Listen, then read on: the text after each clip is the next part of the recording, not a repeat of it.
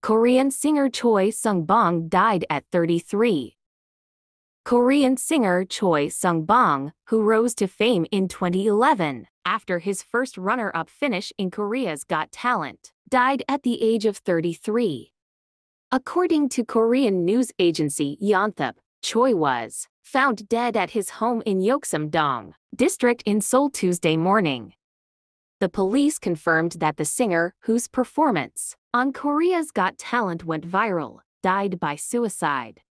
In his last post on YouTube, Choi wrote a lengthy message where he apologized and thanked everyone who supported him throughout the years. He wrote, "Since this is the last post, I want to let you know of this resentment, but the love I've received over the years has grown so much that I decided to ask it in my heart." Choi was previously involved in a controversy